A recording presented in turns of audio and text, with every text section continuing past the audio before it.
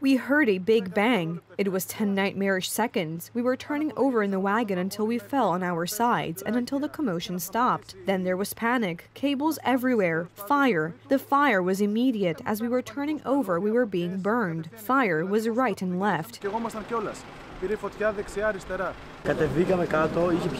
We came down. A fire had erupted next to us. This man here saw a hole, so we managed to get out from where we were.